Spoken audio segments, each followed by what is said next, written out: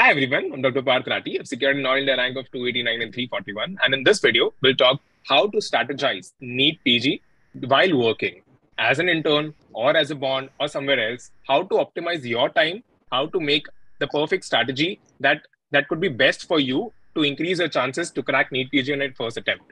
And for this, we have a very special guest with us with AIR 7 in her first attempt during her internship, Dr. Zui Nigudkar. Welcome, Dr. Zui. Thank you for having me.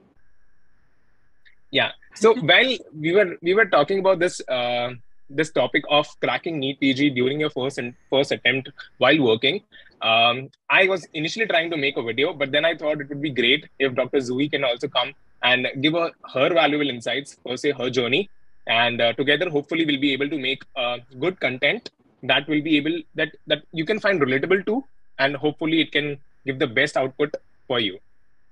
So the format of the entire video would be I'll be asking a couple of the questions which I got from the students around in the Telegram group per se this topic, and one by one we'll go to the topic. One by one we'll go to the questions, and Dr. Zui would be commenting and giving her insights, and followed by I'll be giving, and then we'll be moving on to the next question. So let's just get started without wasting any time. Question number one: how to make an overall 6-month plan for NEET PG 2024? One, under the subheading of a macro plan, and then the micro plan per se focusing on individual subjects as well. Yeah.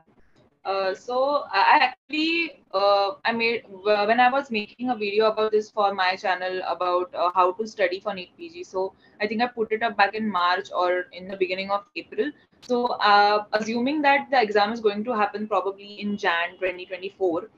So that's that's 7 or like you said 6-7 months which we are going to get. So I think what everyone should be aiming for is at least 2 revisions and 1 first reading.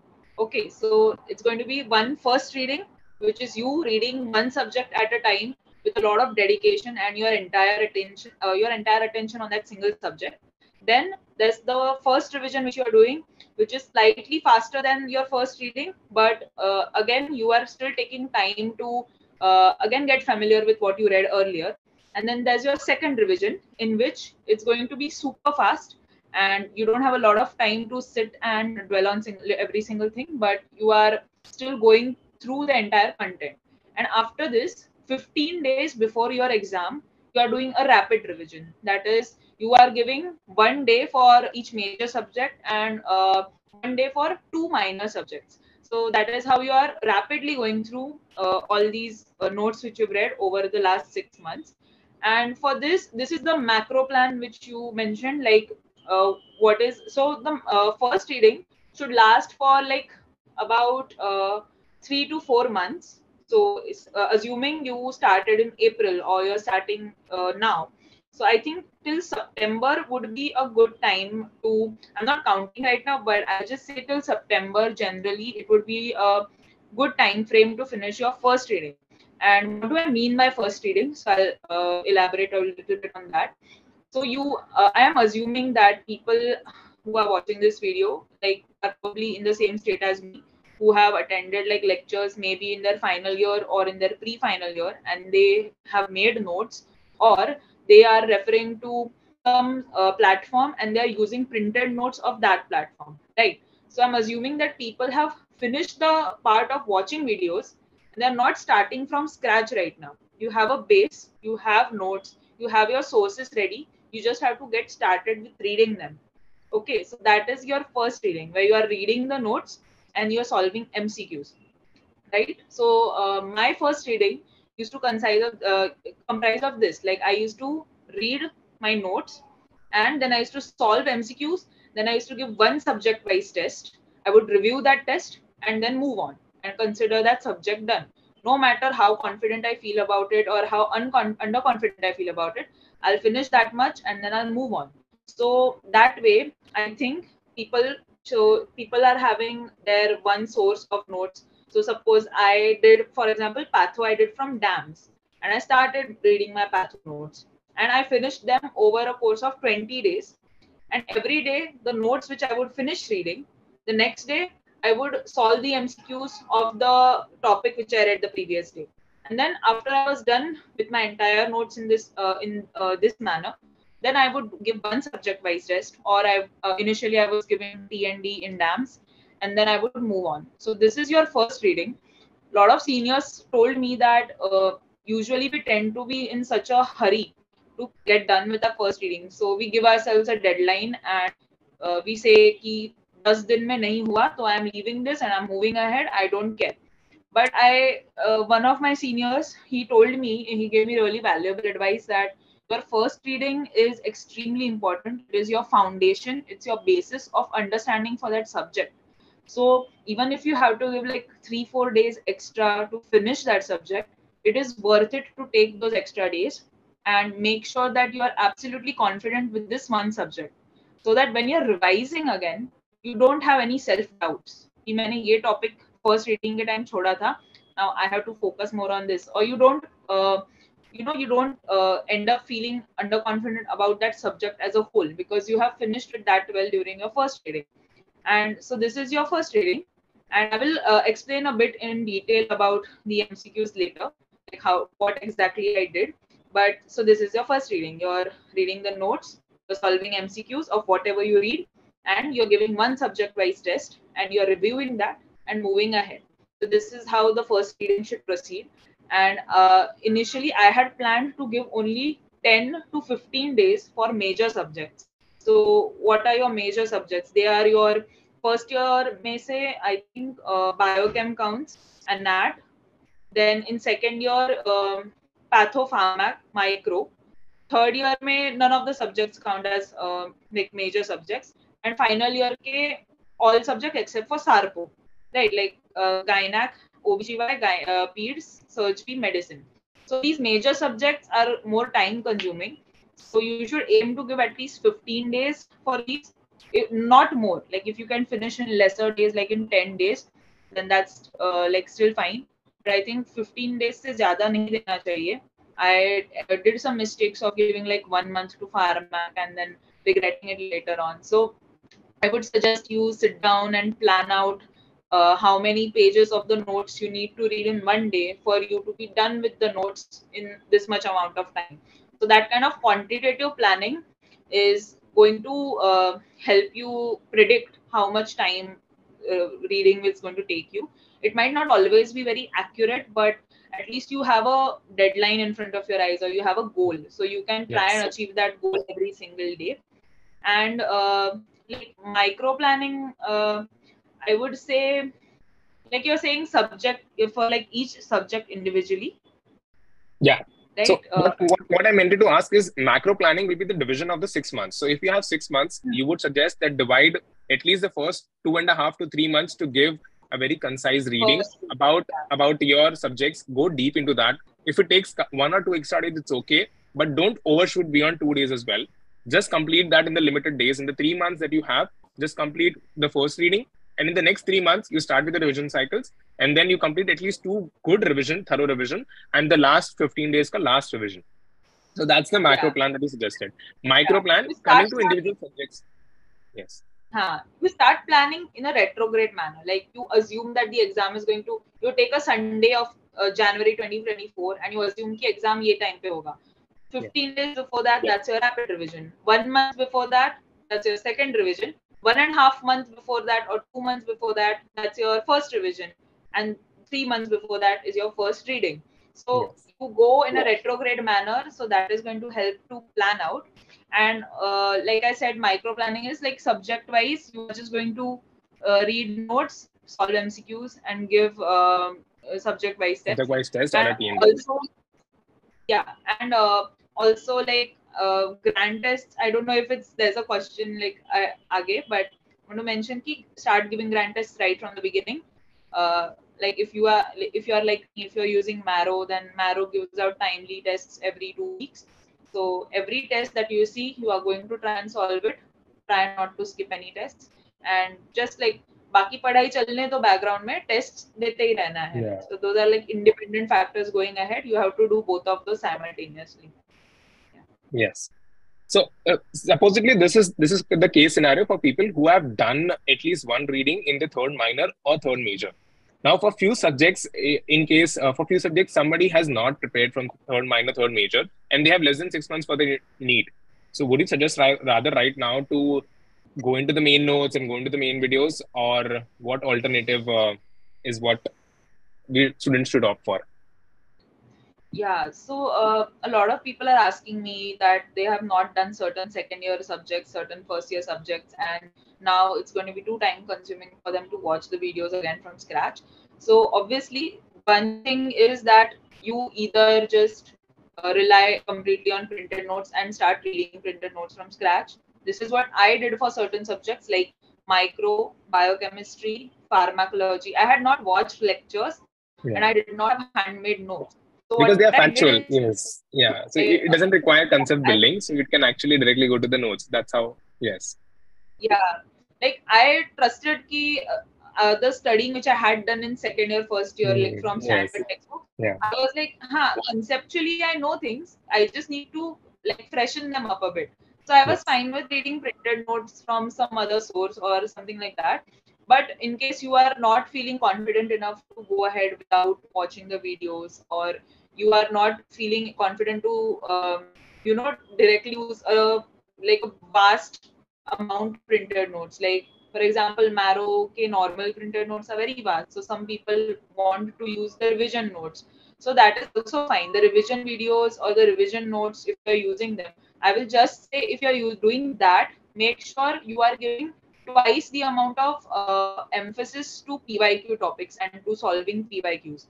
So Yes. you are doing the revision notes. Along with that, you're giving so much stress to PYQs that you will not have any fear that you have missed out important things. You know कि Yes. PYQs में जो भी cover करना था has been covered, and whatever extra info you got in the revision notes, that's just a bonus. So you're not missing out on anything important.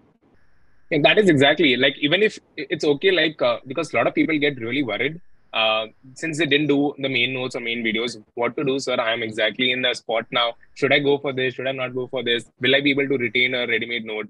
Is what even I try to say. Like, go with the previous year topic and previous year questions as the guideline. And if you do the RR and if you do the previous year question along with the solution and you give an SWT, more than 90% of the subject will get covered. And I think that is sufficient enough for you to get started and move on, because in the journey while you're doing, definitely you'll grab few other pointers while in the journey as well. So that will add up to 95%. And 90 to 95% her subject में ला रहे हैं तो बहुत हो गया यार. I mean, कितना कितना ही चाहिए, सबको 100 थोड़ी ना होना. Yes. Right. You're not Yeah. going to remember every single thing you read from the big, chunky, vast notes, anyways. So if you're remembering the short stuff you're reading, then that's just as good as reading the main notes. Yeah. Yes. One other question was, did you utilize first aid, and how to go utilize first aid in the last 6 months? Should I go for it? Should I not go for it? And if I go, how to utilize and optimize the time? Yeah, so I unfortunately I am not the right person for this because I did not use first aid. I already had very solid notes for first year, second year subject, like some of them from like attending dams and all. So and I was a bit skeptical about using first aid because I did not hear many people talking about it. So I did not refer to first aid, but there are many people in my batch who have done like exceptionally well in the exam and they used first aid religiously. Like one of my friends, he got a really good rank and he kept saying कि first aid से MCQs उठा के वैसे के वैसे Yeah, आते हैं ये. exactly. Especially in INI That's CET, they really picked yeah. every damn line of INI first aid. Yes. Yeah, so I would suggest that anybody who wants to use first aid or who feels like they don't already have good enough sources for their preclinical subjects, then they should definitely check first aid out because it's just that you pick a source and just trust it. Like if you're using first aid, then trust it and stick to it throughout your preparation. Then you later on, as long as you don't have any self doubts and you're happy with the source you've chosen, it's going to be fine. So I think whoever Yes. is feeling like they want to use first aid, or if there are some people who are thinking of USMLE and they used first aid for some time, now they have shifted to NEET PG, you can still refer to first aid for your preclinicals. It's going to be only beneficial. There's no Yes. harm. Even for particular subjects like biochem, microbiology, and I think PSM, general PSM, epidemiology, screening. these things are given beautifully in first aid. So if you have any strong notes, if you don't have and pharmacological tables and how clinically classic classification of the drugs, their mechanism of action and the side effects. Literally, they have given everything in table. So it's a very good place if you don't have your own set of notes till now. And only if you can revise this at least 4 times more, then only pick. Otherwise, don't pick and don't do blunder because it's a very concise book. You will have to revise it a lot of times to keep it everything on your check because it like every line is a very strong potential question. So you will need a lot of revision of it. Only if you're able to give that much of time and for these subjects specifically, then only I would suggest go. Otherwise, just don't go into that FOMO. Trust your source. Just test your source if you want to. Just give an SWT or a TND. You'll come to know is your source and your preparation and your hold on that subject is strong or not. And accordingly, if you think that it is extremely poor or pathetic and you can't work on it, then you can switch for first aid. Otherwise, I would suggest just stick to your source. Yeah. Yes. So next question comes giving, analyzing frequencies of grant tests. Let's just elaborate a little bit on it. You did comment on it previously, but let's just talk in more detail. So like I said, I use only Marrow for my grant tests, and so that I would not have to worry about the frequency myself, I would just stick to the schedule that Marrow was following. Like they were putting out tests every Wednesday, every second Wednesday. So like the test would go live on Wednesday, it would stay live till Monday morning. So every week Sunday I used to think, we like every other Sunday I used to give grant tests. And the good thing of giving it on Sunday is कि Monday को तुरंत result आ जाता है. So Monday I would sit and revise the whole grant test. And initially this was the frequency I was following up to like December. Then in January, like that is 2 months before the exam, I started giving one grant test every week. And in February, I started giving 2 grant tests every week. And so what would you like suggest people, in the first 3 months? What should be the frequency of the students? Like if they're doing the first reading in the first 3 months? only 2, yeah, twice, like one grant test in 2 weeks. So every 14 Okay. days, right? And And in the revision period? like I said, you're done. Once you're done with your first reading now, and once you're starting your first revision, I think you can start giving one test every week because what you're doing is you're exercising the part of your brain which was reading the other subjects also. So while Yes. you're revising one subject, you get so focused on it that you might end up forgetting some of the other subjects. So to prevent that from happening, you are solving the grant tests every week. Also, it's really good MCQ practice. Like if you're solving one grant test and you're reviewing it, you have essentially practiced 200 MCQs, and like that is a lot. Alag say if you sit down to solve MCQs, you might not end up solving that much. So it's really good MCQ practice also. But like I just want to say ki if you're giving grant tests, make sure you're reviewing them. Like don't be like ki maine grant test de diya, I'm done now, I'm gonna chill. No, like even if you get a good score, you get a better rank than what you had expected in the test, make sure to review it. And initially, to try and review all 200 MCQs. Like I had my grant test review notebook, and I would write down everything that was new to me. I would write down wherever I went wrong. I would write down why my logic was wrong, what the actual logic is, and wherever I guessed certain answers correctly. Like although it's correct, I guessed it. So what was I thinking? Like what was my Yes. process of Yeah. thought behind it, and what is the actual thought process? So don't just sit and copy the explanation from the app or from the website, write as it is into your notebook. Try to make it an active learning process so that it's easier for you to memorize things, or you're going to remember things better by doing this. And once you have it written somewhere, the next time you go through it, it's going to like be you're going to it's going to click faster, and Yes. that's, I think, it's going to be easy to remember it like till the exam also. So how did you categorize? Like if the mistakes that you made in grant test, definitely it was like a sufficient amount previously in the early part of the prep. Slowly it got a little decreasing. But how did you categorize like this mistake? So how to work on individual aspects of the grant test? How did you do that? So initially, I used to classify mistakes like silly mistakes, factual mistakes, then conceptual mistakes. So and then stuff which I just did not know. So like No. Can you initially, start? एक pop-up आ गया. Can you just start again on this question? I'll ask again. You just start on this again. एक pop-up आ गया बीच में, so it will go wrong. Okay. Okay. Yeah. So definitely you mentioned about giving the grant test and the frequency, like, but the analyzing you were saying. So how did you like what people generally ask is how to categorize and work on the grant test, how to make sure that you're working on your mistakes efficiently and not just know that this is the mistake, but how to work about it and to not repeat it in the next grant test. So what would you suggest will be the advice for the students? So so initially, suppose I'm at a stage, like imagine I'm at a stage where I had only done one subject back home, and then I started giving grant tests at this point, right? So there are a lot of subjects which I have not read. So one would be the mistakes which I made because I did not know. Like I have not done these subjects, so I have made these mistakes. That will eventually gradually go on reducing as you do more and more subjects. Then the second is factual mistakes from the stuff I've already read. So I have read this, like I've read that this ISC marker is for this and this. So I've read it, but I've still messed it up. So that is another. Like that means I have to make charts, make notes. Like I have to do some active learning on my part to remember those facts better. The third is conceptual mistake. Like I legit strongly believed that the answer I marked was right because my concept was only wrong. So Yeah. yeah, so that was my like entirely wrong thought process that I need to change. So that's conceptual mistakes. And last is silly mistakes, which I made a lot. Like you did not read the except, you did not read the all are correct, but like those kind of mistakes which you make till the end. Like there is no way out of it. You keep But you making it need till more the end. practice. With more practice, you will be able to decrease You your silly reduce that. mistakes.